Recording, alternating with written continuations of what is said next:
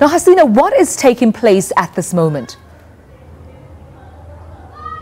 At the moment, Minister in the Presidency, Susan Shabangu, is meeting with various community members from Ramaphosa here in Boksburg, as well as Actonville and Benoni, where there were simmering xenophobic attacks over the last month. This community in Ramaphosa came together earlier in the month, the minute the xenophobic attacks came together, and said, we will not have a repeat of the 2008 attacks. They created a committee and they've come together to say no to xenophobia. The minister addressed this meeting a little while ago, where she said, and she encouraged the community to say no to violence and to ensure that all community members can integrate and work well together. Right now, she's currently taking comments from the various members of the community and addressing issues that they're facing. And she's going to be responding to their complaints, to their whatever input they have, and from there we'll see what will be happening. Now, Hasina, is the foreign national security guaranteed to where they're actually moving from? I understand they're moving from the refugee camps that they've been settling in and to, of course, back to their communities. Is there security guaranteed there? From what I understand, a lot of foreign nationals who were staying in refugee camps have been slowly starting to integrate into community. We came here earlier this week with some shop owners who was seeking refuge at a large retail store, and they came back into Ramaphosa Extension 5, and were welcomed into their community. So I think there are some measures put in, some security, but I think for this community specifically, I know Ramaphosa Extension 5 took to the streets last week, Saturday, calling for the foreign nationals to return, and speaking to them on the streets earlier in the week, they said that most of them wanted these foreign nationals to be here and were not, in any way feeling threatened by them, and were actually helping them to rebuild their stores. And coming back to the program today, Hasina, what is the program about? What are some of the themes and issues on the agenda with today's program?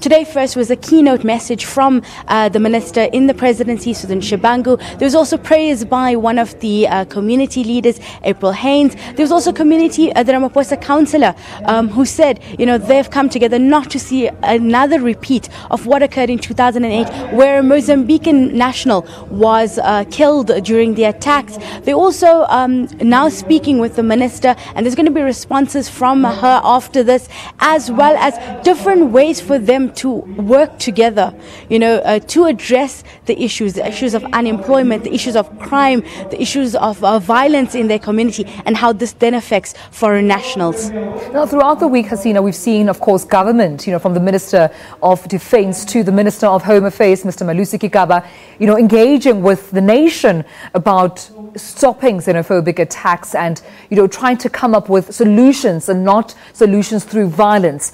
But as far as government is concerned, is there any continuous engagement with the community, especially with the Ramaphosa informal settlement, to ensure that no violence and no xenophobic attacks will take place from here moving forward? I think they're now engaging with community leaders to now take that step and to ensure that on the ground, the message of government is then put into place. And this kind of continuous engagement is done on a grassroots level on the ground, where it's not just ministers coming and being talking heads, but everyday community leaders who then bring about this kind of message. Now, Hasina, of course, I was talking to the Secretary General of the Pan-African Parliament, Mr. Zweli Madas, and we're talking about how, of course, the recent spate of xenophobic attacks has been looking absolutely bad, to the rest of the African continent and to the world. But is this a step in the right direction for the South African government to assure not just the continent, but the world that something is done, of course, to ensure that these attacks do not continue? Yes, I think this is the right step to kind of pacify and to ensure that, the world knows that South Africa is taken seriously, that xenophobic attacks are not acceptable, and violence against foreigners will not be tolerated. I think it's also, in a way, helping the foreign nationals feel at ease that, you know what, government is hearing us also, that we will be kept safely, and, that our safety is also a priority. This was also kind of highlighted again by the deployment of the SANDF to help the South African police services in various hotspots throughout, the Gauteng as well in the country where it's deemed necessary. So I think these are just measures that the government is taking to ensure and to help, people see that they're taking these xenophobic attacks seriously.